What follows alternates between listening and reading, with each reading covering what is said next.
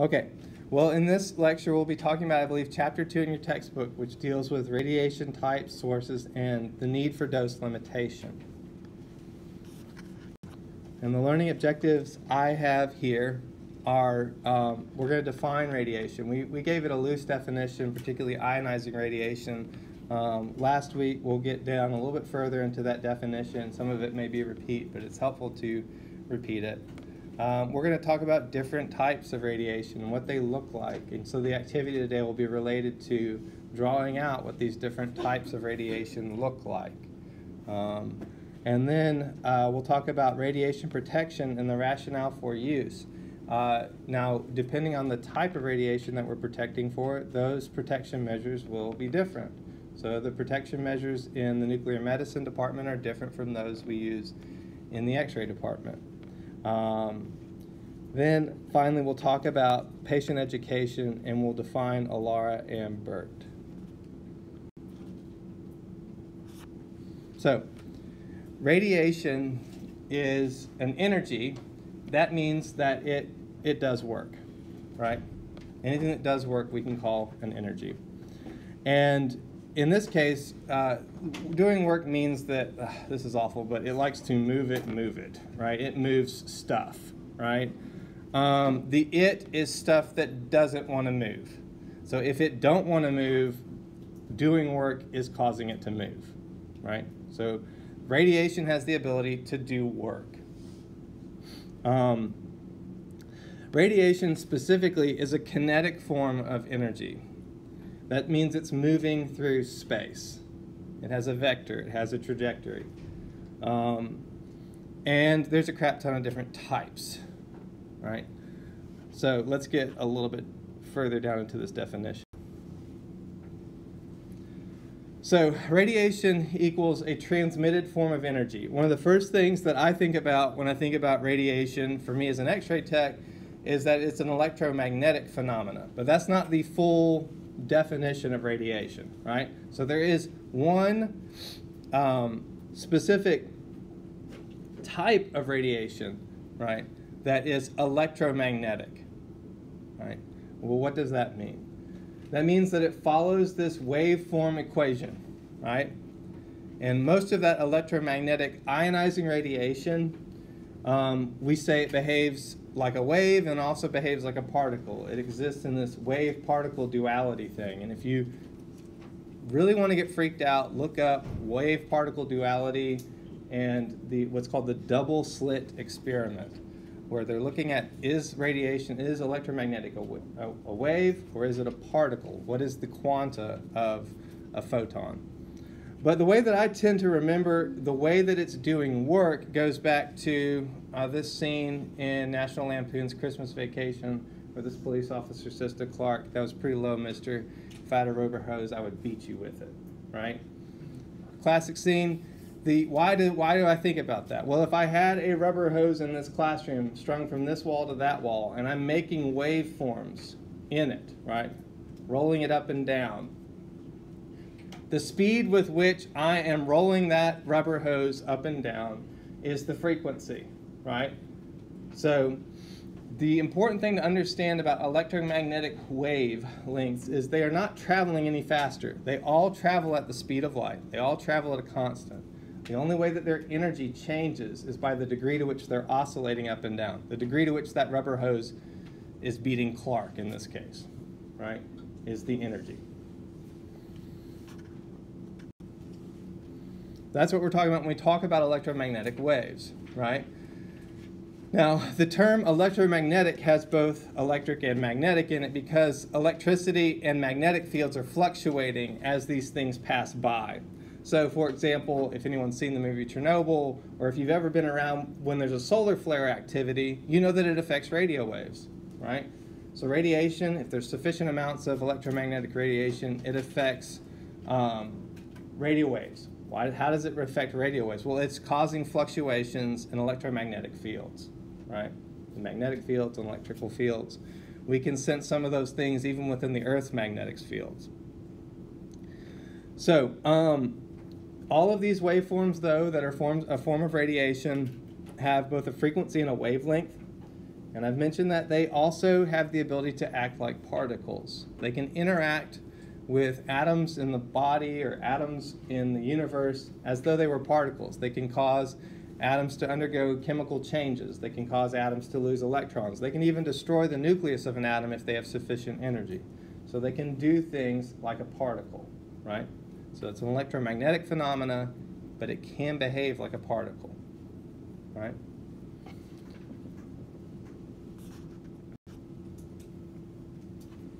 So, show us this.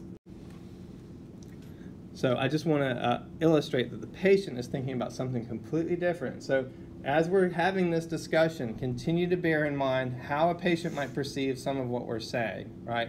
And what are some of the barriers that we have to educating our patients about this subject, even if it relates to their care. So, regardless of all of that, though, for the most part, when we're talking about ionizing radiation, in terms of the electromagnetic type of ionizing radiation, it's something that exists on the electromagnetic spectrum. It is anything in general that is ultraviolet and higher, right? So what's interesting is if you're looking at wavelength, right? You've got microwave, you've got radio waves, those have really long wavelengths, right? Then you get to the visible light spectrum, the actual spectrum of energies that we're able to perceive with our eyes. And you have on one side of it infrared, stuff that's less than red is what that means. We can't perceive it because it's less than red. We travel through the visible light spectrum and we exit on ultraviolet. It's something that's more than violet is what that means.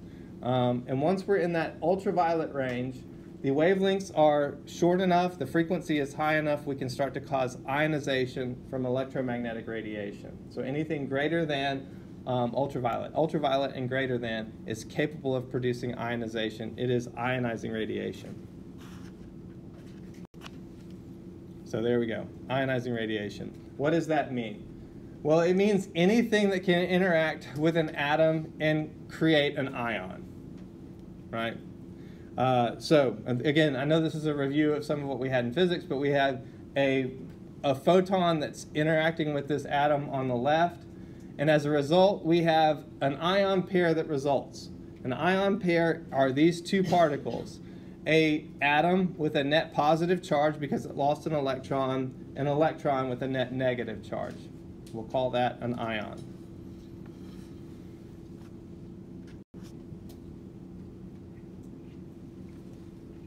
All right, well, where does this stuff come from, right? And I've intentionally not mentioned particulate stuff yet.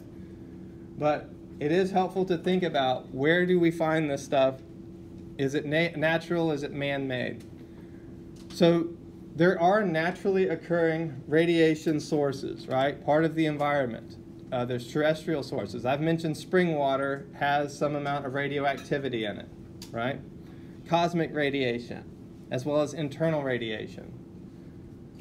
There's also man-made types of radiation. These would be artificially produced radiation. So when we talk about the radiation that was produced by the acceleration of that uranium bullet towards the Iranian target within that bomb, we're talking about an artificial radiation source, right? They took the uranium, they refined it, they put it in this mechanism that caused the radiation to be released.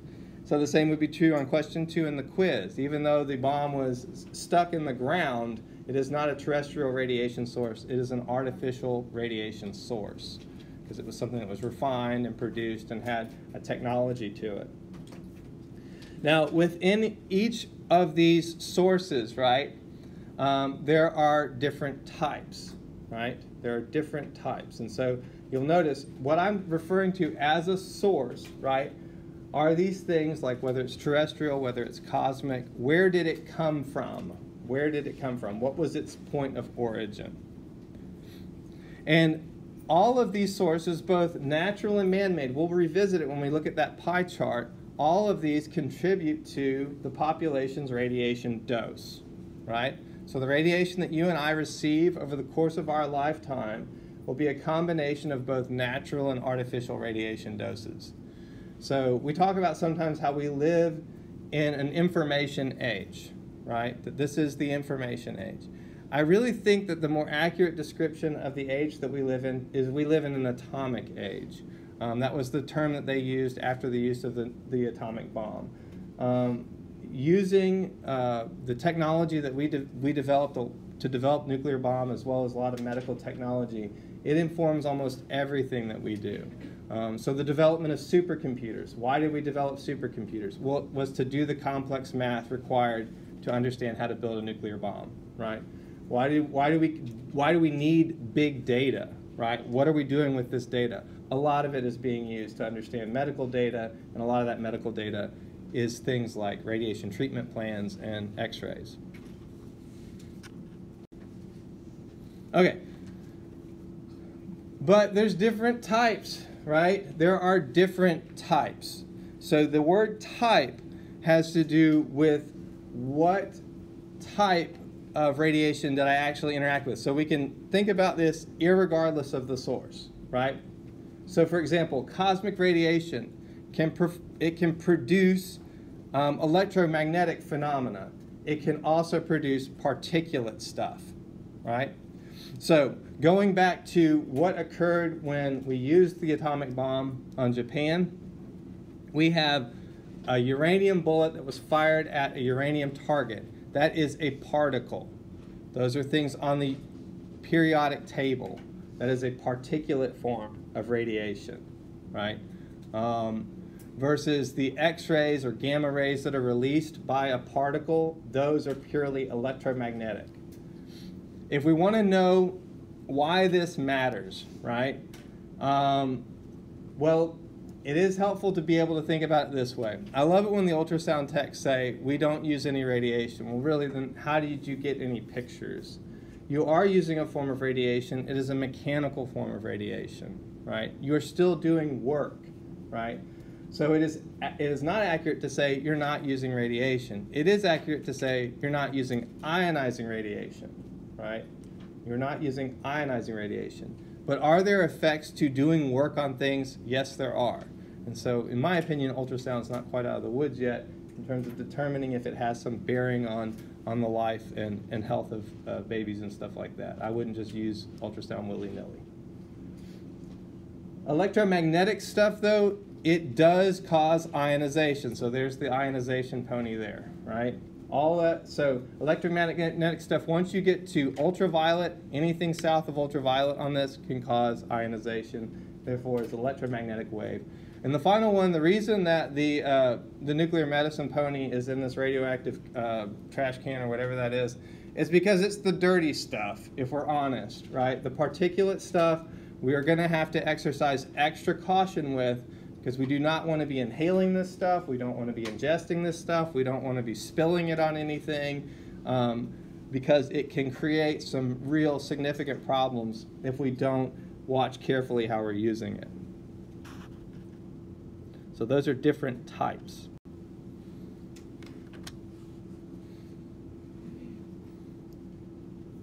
So in general, we should not use the term type or anything to refer to ionizing or non-ionizing radiation, right? These are just umbrella terms that are helpful. The way that we can talk about them is, do they have sufficient energy to eject electrons from atoms or do they not?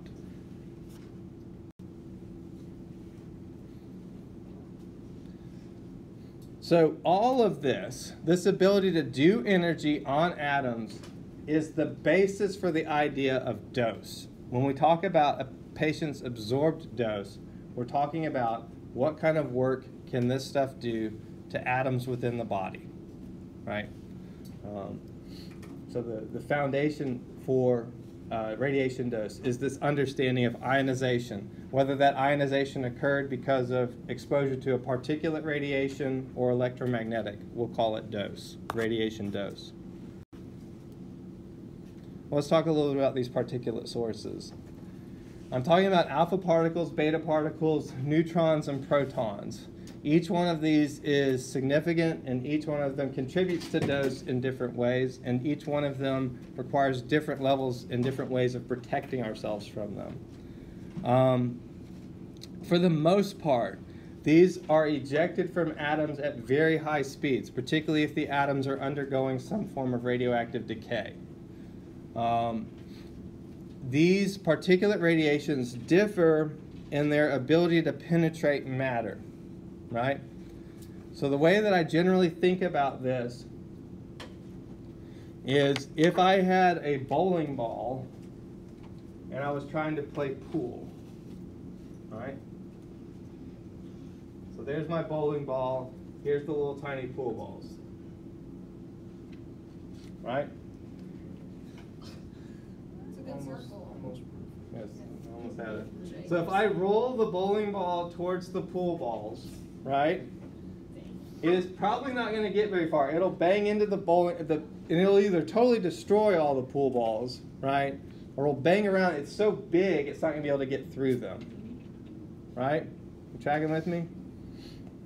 Versus, now let's imagine we're looking top down at the pool table. I've got the same setup, but I've got some pool balls here set around the table, and I've got now just another pool ball. Now the odds that this pool ball could figure out a way to get between these things is significant, right? It might bang into one or two, but it could possibly get through them. So the same kind of thing is happening at the microscopic level when we look at these different forms of particulate radiation. So in this example, the alpha particle, a bowling ball is like an alpha particle. It is very large, right? It is not going to get very far. It will be stopped. But in the course of being stopped, it's going to give off a ton of energy. It's going to do a lot of work, right? It's going to do that work really quickly. It's not going to get very far. Beta particles are roughly the size of an electron, and so they will not get very far, right? They're not going to get very far. I'm sorry, I take that back. They will not do much work, but they will go further, right? I should say it that way, I'm sorry. So in this illustration here, we have alpha particles are being stopped by a sheet of paper. Beta particles can be stopped by a layer of clothing or a few millimeters of skin, right? So these different types of particulate radiation can penetrate the body differently, right? Versus a gamma ray. If we have a gamma ray that's produced by a radioisotope, it could go straight through the body, straight through this building, and just keep on going. Whether or not it ionizes very much is a good question. It may not ionize very many things, right? But it has a potential to keep going. It's not giving off much of its energy by ionization.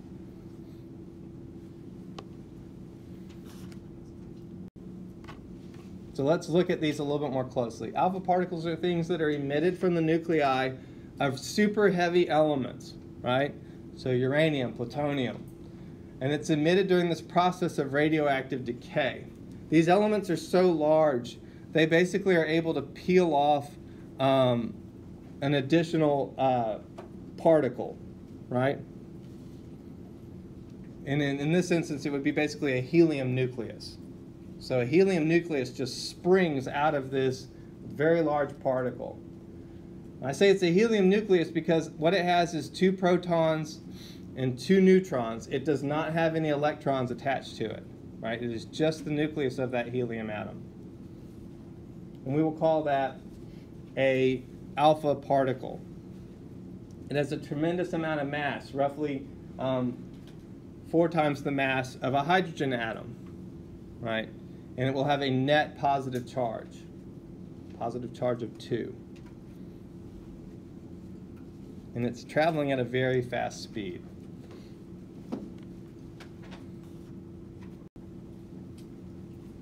So these are not going to be able to get through very much stuff, right?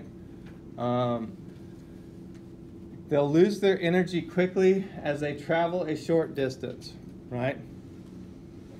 So the main concern with this particulate type of radiation is that what happens if you eat it, right? What happens if it gets inside of your body? If it's on my skin, I can just wash it off. But if it gets deeper into my body, it can be significant, right? Anything that's giving off alpha particles. So for the most part, alpha particles, the good news with alpha particles is we do not use them for very much stuff in medicine. There is a rare alpha emitter that we might use in nuclear medicine, but they're pretty rare. Can y'all think of any right now? When Kathy was here, she could rattle off a couple, and I can't think of any.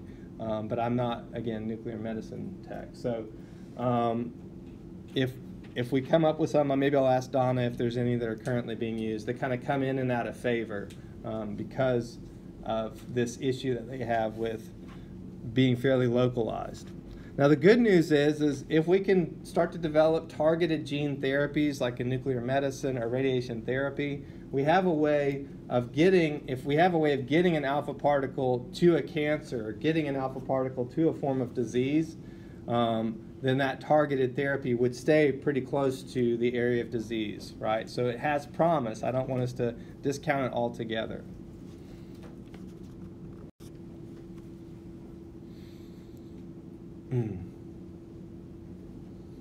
So, again, we want to be careful of not ingesting this or bringing these into our body in any way, shape, or form, right?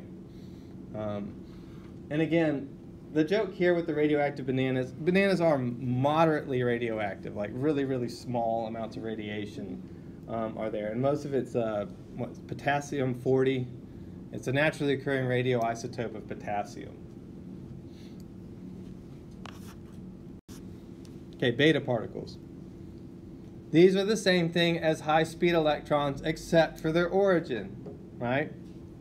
So the source is important, again, to go back to maybe the radiation therapy treatment suite.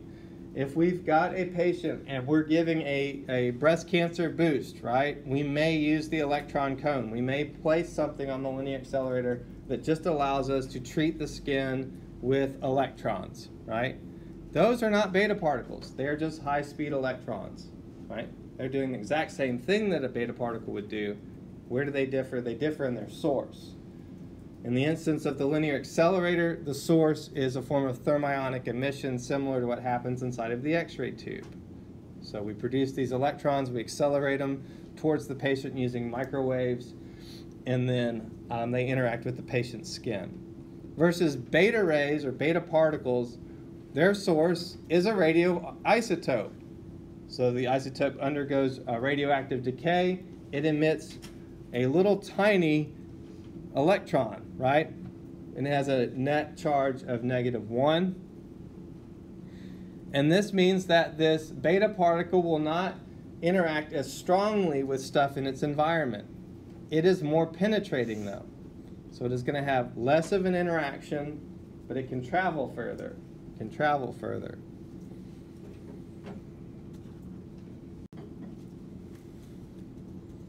So here's an example of, again, high-speed electrons that are not beta radiation.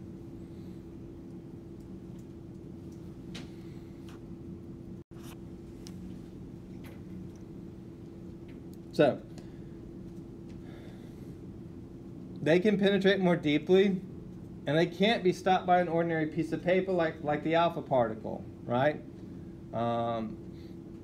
If they've got sufficient energy, they could potentially travel through like a short distance of wood or some of the skin. All right, protons. These are positively charged components of an atom. They have relatively small mass, but they're still much, much larger than an electron. So the number of protons, the main thing we need to remember about the number of protons is that its atomic number. The proton count determines what the element is, right? Sometimes we refer to that the atomic number or the Z number. When we look at the number of protons, we know what element it is. Okay, neutrons. So can we have proton or neutron contamination caused by different types of radiation? Yes, we can. In fact, one of the most difficult ones to detect is the neutron. Now, put on your thinking caps. Why would a neutron be very, very difficult to detect? It doesn't have positive or negative. Great. It has no charge whatsoever, right? It's completely neutral. It has no charge. So these are very, very difficult to detect. We will look at cases where individuals had neutron contamination and we were not able to determine what type of radiation sickness they had going on. There was a KGB double agent who defected to Great Britain about 10 years ago. Lubacek, I think was his name. And he was given some source of radiopharmaceutical in a cup of tea, right, by KGB agents or Russian double agents. And they poisoned him with the radioisotope. The radioisotope that they chose to poison him with was primarily decaying through neutron. It was producing neutrons, right? So there was no way to detect that this man was being poisoned from within by this neutron contamination. When Scotland Yard showed up at the hospital, they could not figure out what was going on with the guy. There wasn't alpha particles coming out of him. There was nothing being sweated out of his skin that they could detect. There was not gamma rays coming out of his body. But they had no way of knowing that the man had been radiation poisoned. Outwardly, all the manifest signs and symptoms looked like radiation poisoning, but they couldn't figure out what it was. It took them several days to figure it out. By that time, he had died of CNS syndrome from radiation poisoning, and they called his autopsy the most dangerous autopsy in the history of the world. Right? They wound up having to fill his apartment with concrete. They had to fill his cars with concrete. There was so much contamination left all over the city of London by this one person, neutron contamination, right? The reason I'm telling you that grisly story, right, is particularly in my work as a radiation therapist, we talked a lot about the neutron trap and how you don't lean on the radiation treatment door or whatever because there's neutron contamination in the room, in the treatment room after we do patient treatments. That is true, right? And here's the thing, this can't detect it. So you could have a radiation badge monthly monitoring thing that says nothing, you're doing great. But unless it's got a little special packet on the back that's bright yellow, this is not designed to catch neutron contamination, right?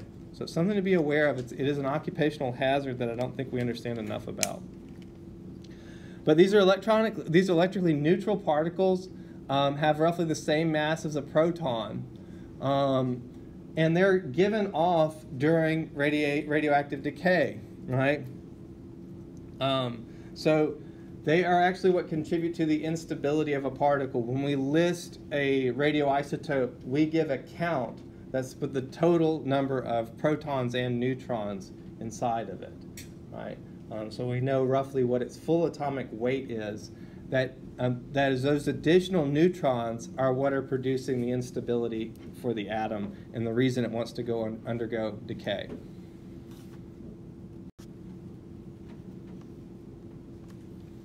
Okay, so this is our activity for today, right?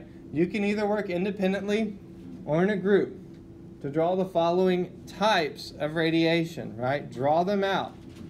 You can make them cartoon form, whatever. You can use your textbook, that's fine. You can use the internet, but I want you to draw these things out on a piece of paper, right? Alpha decay, beta decay, and Bremsstrahlung X-ray production, right? I know I didn't talk about that today, but find it in your notes, find it online, and draw each one of those. I will give you 17 minutes.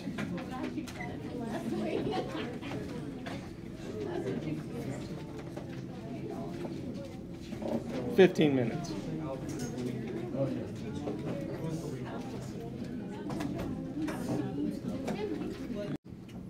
Great work on those illustrations. Okay. But like I said, my primary focus and the reason that we need to explore these different types of radiation, whether it's electromagnetic or whether it's particulate in nature, is because all of them have a potential to do biological damage. They can interrupt organic processes. They can affect things at the atomic level, the cellular level, the tissue level. All that these things are doing are essentially a form of trauma. They are traumatizing things at the microscopic level, right? So similar to a car, if a car was to collide into my body, it would produce significant amounts of trauma, largely at the organism level, right? These things are like little cars colliding into the body, and they're causing significant amounts of trauma at the atomic and cellular level. Okay? So, any of these radiations have the ability to penetrate the body's tissue, and they will eject electrons from atoms that compose the tissue, right? Breaking those atoms apart, in essence. We can even destroy entire atoms inside of the patient with sufficient energy, right? We can produce radioactive results inside of a patient with sufficient energy, right? So it's helpful to look at things, to think about those changes that happen at a molecular level, at a cellular level, and then zooming out even further at the organic level. But it does not take that much radiation to cause these changes, right? So, for example, I said that the amount of radiation used in an X-ray exam, right, was 0.01 millisieverts, right? Roughly equivalent to 10 days of natural background radiation, right? Well, at roughly 25 times that, in the range of what we do in CT, at 0.25 sieverts, we can decrease lymphocyte counts. So whole body doses as low as 0.25 sieverts can reduce the lymphocytes in the body. They're super radiosensitive. So, how do we figure this up? What are the ways that we're going to add this all up? Because it's not particularly helpful to just talk about these strange things that are going on. There's little bowling balls rolling around, or pool balls, or however you want to talk about it. Or there's particulate stuff, there's electromagnetic stuff. We need ways to quantify what's occurring inside of an organic system, right? And the way that we talk about that is generally dose. And the way that we further break down dose, right, is at 4 different levels. We can look at what we call an entrance skin exposure. How much of the patient's skin was exposed to the dose, right? Because that can account for a lot of things. It can account for the alpha particles, the beta particles, the gamma rays, the X-rays. It can account for all of those interacting at the level of the skin. As we get more deep into the body, a lot of times what we have is we call a deep dose or a bone marrow dose. That is measuring how much of the dose got just deposited deep to the patient's skin, so beyond the level of the skin. So now we're talking about an alpha particle couldn't do that unless it was internally ingested, right? But potentially an electron could, an X-ray definitely could, a gamma ray could. Then there's a gonadal dose, and this is because these are particularly sensitive parts of the body, right? We're interested in a gonadal dose because of its sensitivity, right? And then finally, we can estimate a fetal dose. If we have the patient's entrance skin exposure, we know what their bone marrow dose is. From that, we can kind of calculate what we expect the fetus received, bearing in mind that mother basically worked as a shield around the fetus. So the fetus's dose we would expect to be less than the mom's entrance skin exposure. I'm going to skip over this little history lesson, but I do like Bill Wirtz, and his History of Japan video is pretty awesome. If you've never seen it, he does deal with the whole history of Japan, not just the use of atomic bombs on Japan, but he looks at the effects of atomic bombs in the long term, and that's one of the things that we are interested in. When we talk about these doses, we are interested in the individual, but we're also looking at, over entire generations, what is the fallout of these types of exposures, right? For the next generation, for the generation after that, how do we project out what could occur? When we're thinking about those effects on the future generation and effects on the individual, we have 2 different ways that we think about the effects of radiation on the body. The first is what we call a deterministic effect. I think about deterministic in this term, that the effect is determined by the dose amount. So the more a dose, the more an effect, right? So these are things like burns and cataracts. There's a threshold, and beyond that threshold, we would expect to start to see burns. We would expect to start to see the development of cataracts in that individual, right? So those are determined by the dose. The amount of the effect is determined by the dose. So this is an example of someone who's received burns to their hand from radiation exposure. The hand has healed, but there is still scar tissue around the fingers, right? So this was really common. The way that the hands of an early X-ray tech might have looked, right? Because they were handling an X-ray tube that was unshielded. Their hands were constantly being exposed to radiation. In fact, in a couple of weeks, we'll talk about how a skin erythema dose or a skin reddening dose was the dosimetry of the time.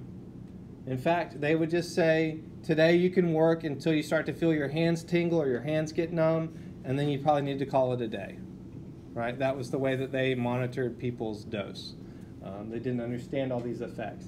Repeated doses to the hands of that amount eventually caused scarring. The burns caused scarring. The scarring is unique to radiation, but it would look just like the scarring of any other burn. And that scarring is affecting things at the capillary level, so you start to lose digits because of necrosis. You can't use the hand anymore because the capillaries are being destroyed. There's not sufficient blood flow, and the fingers become necrotic. Cataracts are interesting as well because they basically, it's a cloudiness in the lens of the eye. And if you can imagine the lens of the eye being something like a windshield, right? And you're driving behind a truck down the interstate that's got gravel in it, right? If you drive long enough behind that truck, how is your windshield going to look? It's going to start to look cloudy, right? It's going to start to take away some of the clarity of your windshield. The exact same thing is what we're seeing within the cataractogenesis of radiation. You have enough little tiny things hitting the lens of the eye, eventually the lens will start to look cloudy. Right? It's as simple as that. They're determined by the dose. Now, stochastic effects are the one that's a little bit weirder, right? Stochastic is more like a trip to Tunica, right? So imagine that we're sitting there at the roulette table or whatever, and we're calling different numbers, right? Every time we spin the wheel, there's a chance that the ball will land on our number, right? The same is happening, the same kind of chance interaction is occurring every time we interact with radiation. So every time you get an X-ray, you're turning the roulette wheel, right? It's a completely random effect. The number may never land on you. It may land on you 3 times, right? So these are purely random, right?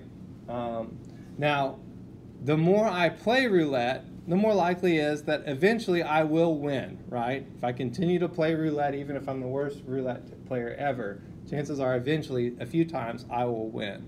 The same is true with X-rays. The more I get X-rays, the more likely eventually one of these effects will become apparent, right? So what are the kinds of stochastic effects that we're concerned with? Cancer and genetic mutation are the 2 big ones, right? Cancer and genetic mutation. So again, going back to what do our patients think when we talk about radiation dose and radiation effect? Most of them are thinking about the dude with the weird hands, right? They're thinking about mutants and things like that. They've conflated deterministic effects with stochastic effects, right?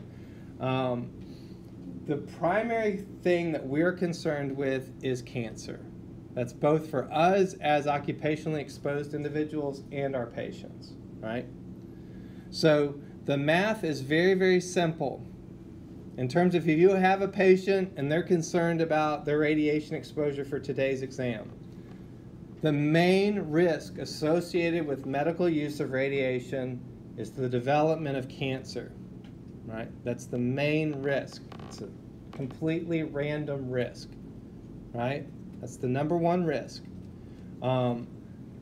That risk of cancer would take upwards of 60 years to come true, right? The cancer development would take a long time, with a few exceptions. It would take a long time.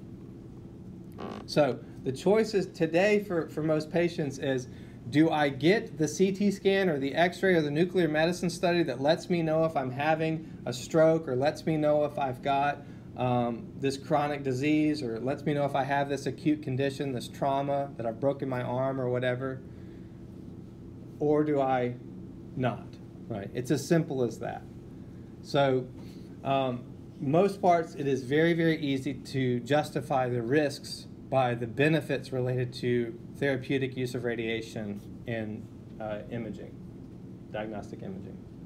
But is this there in the back of our patients' minds anytime we talk about radiation? Yes, it is.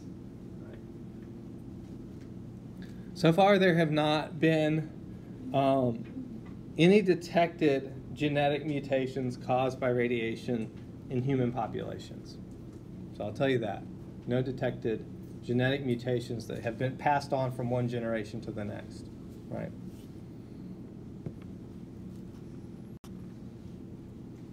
And it also underscores the significance of radiophobia. Radiophobia was a term that was applied to radiation shortly after the use of the atomic bombs in the late 1940s. In fact, this picture here is a forgery. This is not in any way related to radiation of any kind. It was just a Photoshop effect. So it's important to understand that people have heard some weird stuff about the effects of radiation. Some of it they've chosen to be afraid of and chosen to kind of make a big deal of, and some of it is not real at all, right? In fact, I would say a large amount of it's not real at all. Interestingly enough, radiation and radiation's effects on the body is the most studied iatrogenic substance or toxic substance in the world. We know more about radiation's effects on the cells of the body than anything else, right? Than Coca-Cola, for example, or hairspray, or pumping our own gasoline, or using spray paint. All of those things, do they have effects on the body, both deterministic and stochastic? Yes, they do. They all have deterministic and stochastic effects on the body. But we know more about radiation than any of those other things. So the reason I stress that is because when we're doing this type of research, when we're trying to understand it, there's a lot that we don't know because there's so many other variables. There's so many other things that can cause damage that we don't fully understand. Not necessarily comforting to patients, but it is helpful for us to be aware that what the science that we're dealing with is kind of a spooky science, right? And to that point, knowing, so the question is, how do we know what we know, right? The little that we do know, or the relatively a lot that we know, where did we learn it from? Now, I've already alluded to the fact that not everything that we know was ethically acquired, that there was some research that was done that was unethical, right? There was some research that was done because it was necessary, right? Necessary research. And so our textbook looks at 2 times when the research was absolutely necessary. We needed to do the research because we had question marks. It was a public health concern. And the first one that we'll look at is 3 Mile Island. So this happened when I was very, very young, right? But it was something that I was aware of, right? Even at a young age, it was a big deal at the time. That in the late 1970s, a water pump stopped working at a water-cooled reactor in 3 Mile Island, right? And the way a nuclear power reactor works is it's basically a giant steam engine. It's producing steam. And the way it's producing steam is you have these uranium rods that are super hot, and you put them close to graphite. The graphite reflects the neutrons back at the uranium, and it causes them to fission. So they become even hotter, right? The closer they are to the graphite, the hotter they get, right? And it creates this kind of creepy blue glow, right? In addition to that, it creates a tremendous amount of heat, and that heat, if you have the graphite and uranium and water, can produce steam. So what you see if you drive past a nuclear power plant is a giant steam stack. What's being given off is tremendous amounts of steam that's powering a turbine, and that turbine's producing electricity. So what's interesting about that process is all that's being released into the Earth's atmosphere from a nuclear power plant is a tremendous amount of steam, right? Just water vapor. That's it. So in terms of a pollutant, the nuclear power plant is the least polluting form of energy in the world, right? Unless something happens to the core, unless something happens to the uranium. So in this case, the water continued to heat up. It got hotter and hotter and hotter. And the pressure increased more and more and more. And the core eventually melted down. It got so hot that that uranium and graphite core fused together and overheated and started to actually melt through the bottom of the power plant into the earth. That's how hot it got. It got roughly as hot as the sun. So it got very, very hot. And the stuff, this lava that's now pouring into the earth is radioactive lava. That's a problem, right? So now the buildings were built with shielding around them, and that's going to be an important thing to understand, that these buildings had shielding around them. They had a containment unit beneath the reactor, and so they were allowed to hold some of this radioactive gas that's being released, right? So they caught some of it. There was a little bit that was released into the atmosphere, approximately 15 curies of iodine-131. It is nothing you would want to inhale directly. That would kill you on the spot, right? But it was released into the atmosphere, right? 15 curies, right? As well as some xenon and krypton. And let me move this slide up. And some of it, a very, very small amount, was leaked into the groundwater around 3 Mile Island. A very small amount. Like, I don't think it was even measurable. So most of what was released into the atmosphere, iodine-131. Iodine-131 can be linked to thyroid cancer. Why would that be the case? Yeah, the thyroid likes iodine. So if iodine's brought into the body, the thyroid wants it. So you'll notice, I don't know if you've seen the miniseries Chernobyl or whatever, one of the first things you can do if you suspect that there's a nuclear power plant disaster is start taking iodine tablets, right? Why? Because it prevents iodine-131 from sticking around inside your body, right? Your body won't have an affinity for it. Your thyroid will be flushed with iodine. It will not need additional iodine. It will just excrete the radioactive iodine out of your body, right? But the average dose received by about 2 million people living in that 50-mile radius was about 0.08 millisieverts, right? Roughly the same as a chest x-ray, right? Roughly the same as a chest x-ray is what they got as a result of a core meltdown at 3 Mile Island. Now, the big thing here, I said, is that this had a containment unit built around it. It had a concrete barrier, it had lead-lined walls, it had special water traps, it had all sorts of ways of trapping the radiation. Even if the gases escaped, it could be held in a portion of the facility and things like that. Nevertheless, this was a significant public health scare, and it spawned a lot of discussion here in the United States about was nuclear power plants safe? What sorts of things should we avoid? Where should we not have radioactive power plants? And here's an actual joke thing that resulted from that original canned radiation from 3 Mile Island. It can be used as an air freshener, be used as toothpaste, all of those types of things. And the interesting thing about it is we use radiation for some of these things. Like I've mentioned, we use radiation as a tooth whitener in dentures.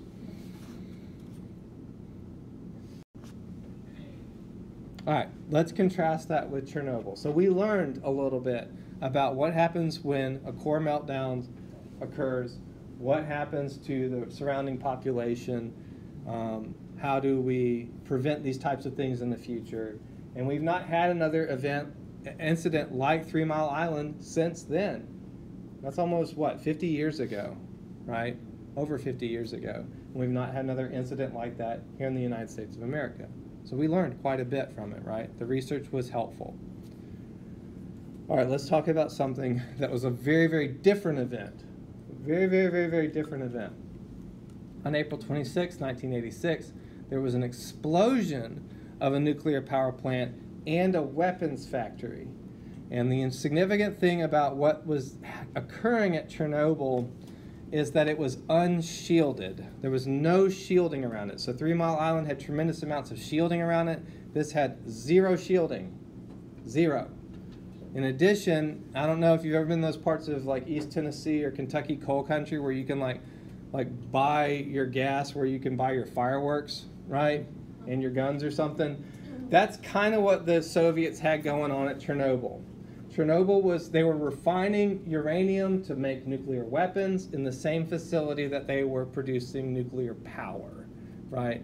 That is equivalent to kind of pumping gas while smoking a cigarette. Eventually, that's going to lead to some interesting results, right? Which is precisely what happened on April 26, 1986. There was a huge fire and an explosion.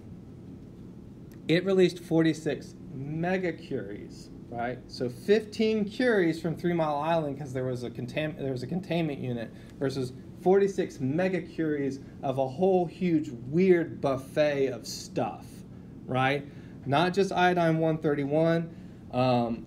So that's 46 megacuries of iodine 131, 136 megacuries of xenon gas that was radioactive, 2.3 megacuries of cesium-137 that is still there contaminating the woods around Chernobyl. And in fact, it contaminated the entire northern hemisphere of our planet, right?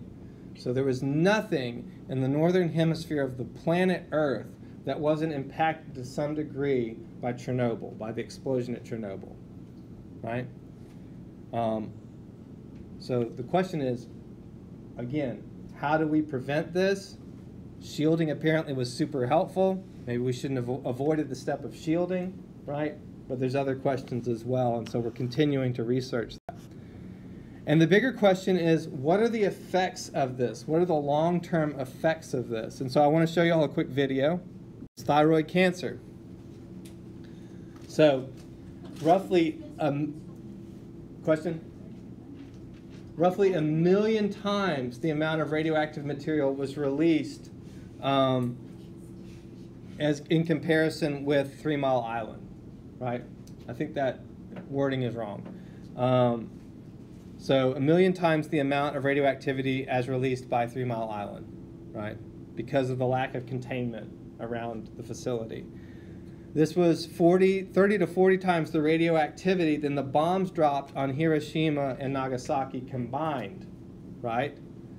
So I said the number one effect of those nuclear bombs going off was a tremendous shock wave and an explosion, right? It was not radiation. The number one effect of Chernobyl was radiation. And so even though the explosion wasn't as big as Hiroshima or Nagasaki, the amount of contamination that resulted was 30 to 40 times both of those bombs, right? So 50 to 56 deaths are directly attributed to Chernobyl. Some of this is still held in some secrecy. So the Russians still haven't released all the information on this. It was a big black eye. In fact, the premier of Russia at that time, Gorbachev, said that this is what ended the USSR, was Chernobyl. So the World Health Organization, though, has said that roughly 4,000 to 8,000 people could die as a result of the stochastic effects of Chernobyl. 4,000 to 8,000 people, somewhere in there. And the main adverse effect is thyroid cancer. I wanted to show you all these things because I had an opportunity to do some training at Oak Ridge, which was America's secret city. It was here in the state of Tennessee. And during World War I, it was where they enriched the plutonium that they used in Fat Man and the Little Boy, right, in the bombs. And so there's all these enrichment facilities and stuff, and it still is very much like a brain trust. It feels a bit like you're in the movie Stranger, or the show Stranger Things or something. It's a Department of Energy site. But at that facility, while I was doing training, we did some gamma spect where we would look at these things. We would look at them under devices that allowed us to measure the energy of the gamma rays coming off of them. The first thing that we're looking at is some tea from Turkey, right, that was contaminated with cesium-137. So you think about how far Turkey is from the Ukraine, it would be about the same as being in Miami and something blowing up in Seattle, right, and affecting the crops, affecting the orange groves in Miami, right? So that's about how far away they are from each other. Now, the other thing, the button there is an actual button from Chernobyl nuclear power plant that was contaminated again with cesium-137. I have a question. Yeah. Is that including like all the kids and babies that were killed? Yeah, some of that's been sensationalized, yes. So if you do kind of there's some creepy stuff you can see, like babies of Chernobyl type stuff, right?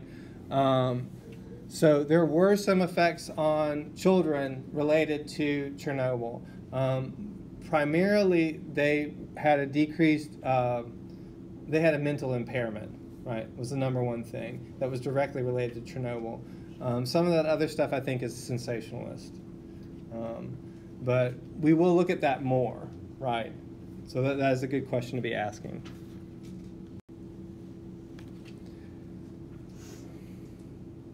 Now, a lot of this is according to scientific folks, right? And so you can kind of choose to think who are you going to trust on this, because you'll hear totally different things. Like there's certain folks, environmentalist groups, and I'm not opposed to environmentalists thinking about this, but I've heard some grossly misquoted statistics about Chernobyl before. Like one person once told me that roughly 10,000 people died at Chernobyl. That's simply not true, right? So we can talk about there are people, a lot of thousands of people who were affected by it, but that actually died there, were burned up or something like that. It was about 50, right? That's what the direct deterministic effects. And so I think we need to rely that much more on the science, right? And when it comes to radiation protection, some of the best people that we can rely on are the International Commission on Radiologic Protection, right? What they do is they look at all the effects of radiation, they think hard about it, and they think about what are ways that we can have protection from radiation exposure while at the same time harnessing some of the benefits, right? And so I think that question of risks with benefits is the best way that we can frame this for our patients and the best way we can frame it for ourselves. So the ICRP creates the science and makes provisions that is then looked at by the NCRP, the National Council on Radiation Protection and Measurements, that's here in the United States of America. And again, these are scientists. They're looking at clinical significance of radiation and deterministic effects, how dose limits could reduce those effects, and how to best limit stochastic effects, those random effects, while at the same time still getting benefits from the use of this energy.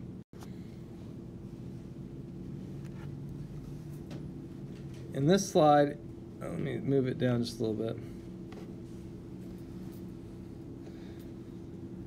So there's a lot of things that can expose people to radiation. If we just said, you know what, no more radiation for anyone, right? We would have to limit a lot of stuff. There's a lot of consumer products that contain radioactive material. In fact, all of our clothes was probably examined with cesium-137 to make sure that the clothes was well made, right? All of our roads that we drive on, when they build the roads, they use cesium-137 to make sure that the road bed is well laid, right? Air travel results in exposure to increased amounts of cosmic radiation. There's nuclear power, nuclear fuel for the generation of more power. So when I lived in Utah, there were places in Utah where uranium mining was occurring, right? You would not want to hang around in those places.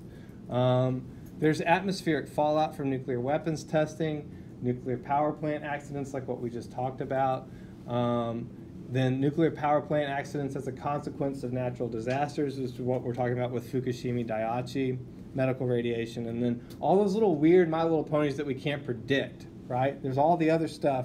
So we deal in approximates because there's some stuff that, frankly, is maybe contributing to this that we still don't understand how it's contributing to this.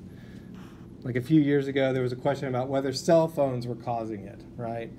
It wound up being disproven, but okay. The first scientific thing that I want to point us to as being very, very, very, very helpful is NCRP report number 160. So this was released in 2009, and it looks at U.S. public radiation exposures and compares between 1987, so shortly after Chernobyl, to 2006, fairly recently. And it has not been updated, but the big findings with this is that there was a significant increase in public exposure due to medical imaging procedures such as CT and nuclear medicine stuff, as well as interventional.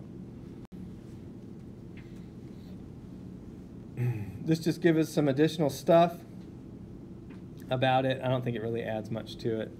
But it was looking particularly at how usage patterns have changed. And the number one way that usage patterns have changed is within the hospital. So here it is broken out. Natural background radiation is 3 millisieverts.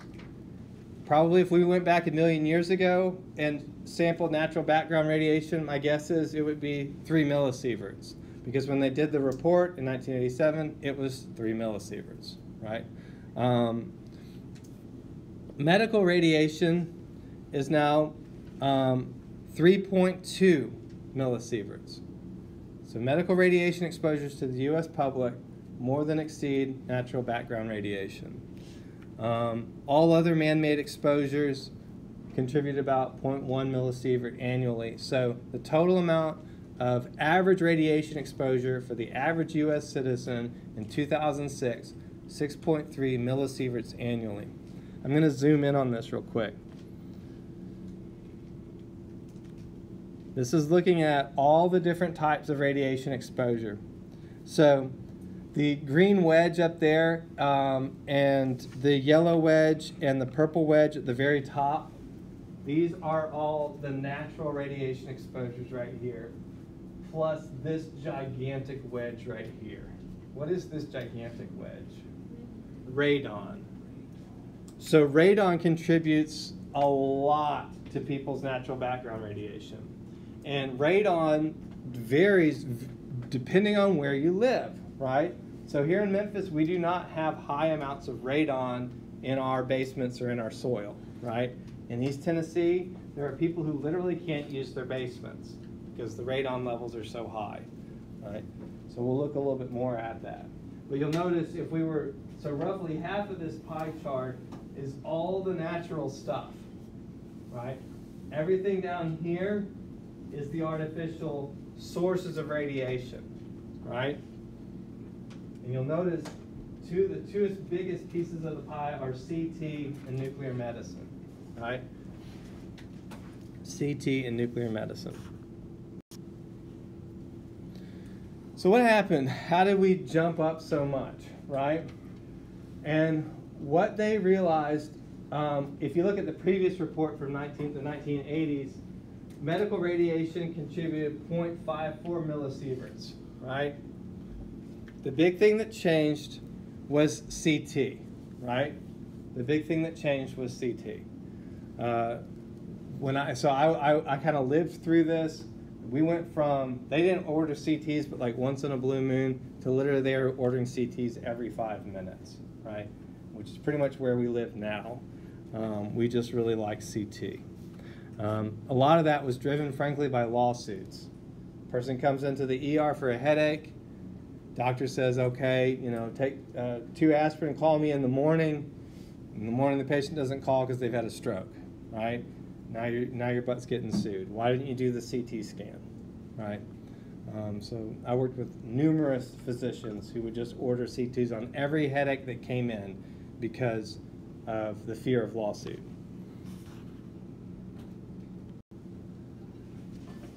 So medical radiation, X-ray machines, radiopharmaceuticals, and medicine are going to be the 2 largest contributors to artificial radiation exposure to the U.S. public. So why are we making such a big deal out of this? Because we're not tracking it. With Chernobyl and with 3 Mile Island, we had a whole lot of scientists that convened on those places and started tracking the heck out of what was occurring, right? So the miniseries Chernobyl looks at one person, but really there was over 200 scientists that came to Chernobyl to figure out what was occurring, how to fix it, right? 200 scientists at just that one site. We've got basically 0 scientists at every facility in America that's exposing the U.S. public to radiation. We're not tracking it. The only facility that I know of is St. Jude, right? They track doses on every single patient. So we're not capturing the data, right? And I think that's unethical. Like, I think that's something that needs to change. There needs to be a way that we're capturing this, that a person's dose profile goes with them across their lifetime, and that we're harnessing the effects of what's happening with medical radiation. And the reason for that is because we don't understand very much about this genetic piece. We understand the cancer piece, and we can predict it based on a person's repeated exposures. And a lot of that data comes from the research that came out of Hiroshima and Nagasaki. We're able to talk about cancer, and we're pretty accurate about it. We are not as good at predicting genetic damage, right? In terms of how do we limit it, we limit people's exposure, right? And by having effective policy in place. And the big thing is limiting the widespread substitution of unnecessary medical imaging exams. That came from the scientists at the NCRP. They said, are all these CTs really necessary? Right? I found that incredibly vindicating for me, because as a CT tech, I was sitting there wondering, why the heck are we doing all these CT scans on all these people? Okay.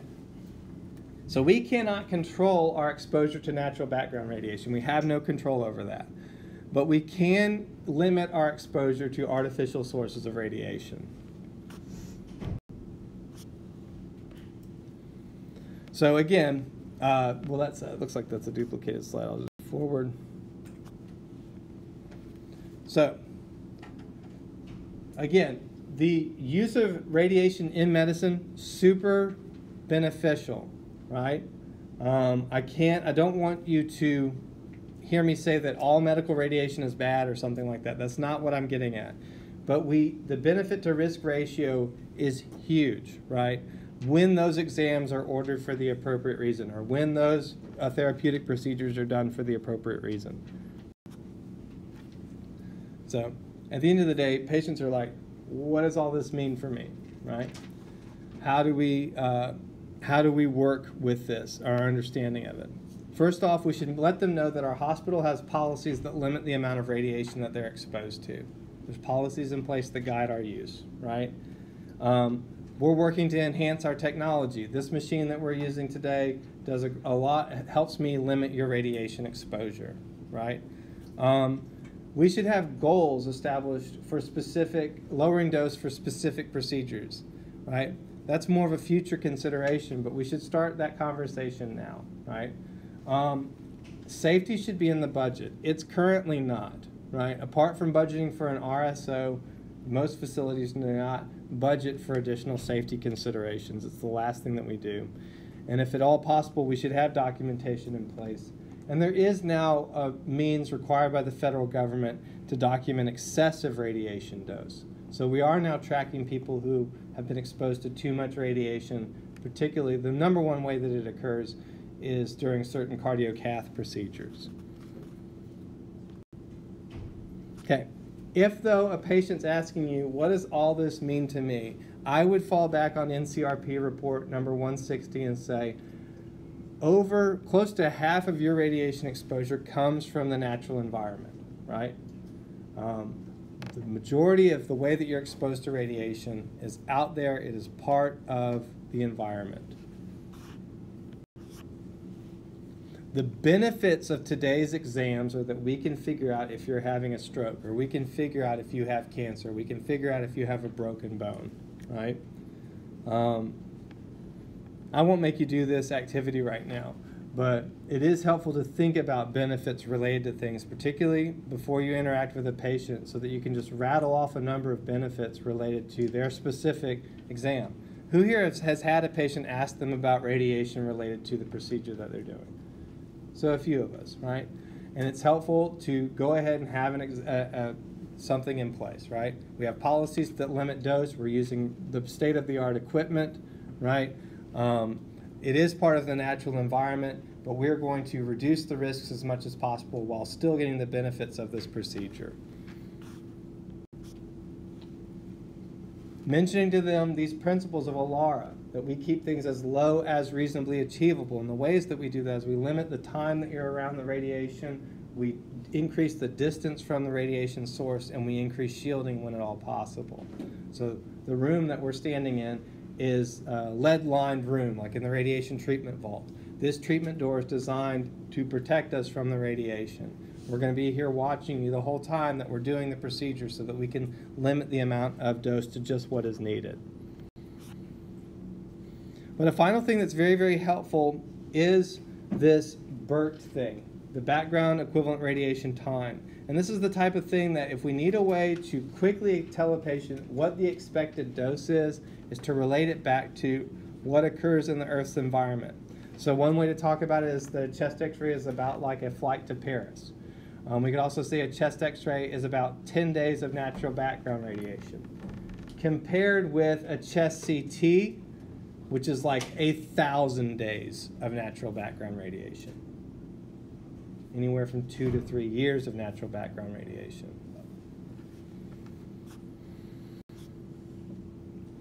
And the final thing that we should help the patient understand is that I can't just get rid of the dose altogether. We could drop the dose and get really crappy pictures. So the question is one of diagnostic efficacy, right? What degree of radiation is needed in order to detect the presence of disease, right? So we talk about optimizing the dose, justifying the procedure that we're doing, and limiting the exposed population. We don't, mom doesn't need to be in the room, or your cousin doesn't need to be in the room while we're doing the procedure. Now, these things do map onto each other, and one thing I want to point out that I would hope would change over time. So this is looking at a different NCRP report, and this is what guides our dose limits as occupationally exposed individuals. This is NCRP report number 116. The effective dose limit annually is 50 millisieverts for all occupationally exposed individuals, right? 50 millisieverts annually. Look at the ICRP report number 60. So if you're working in Spain or Greece or Europe, your dose limit is 20 millisieverts annually, right? Given everything that I've just told you today, I think there's a case to be made like, how come I'm not getting paid extra, right? But my dose limit is more than twice what I would expect if I was working in Spain, right?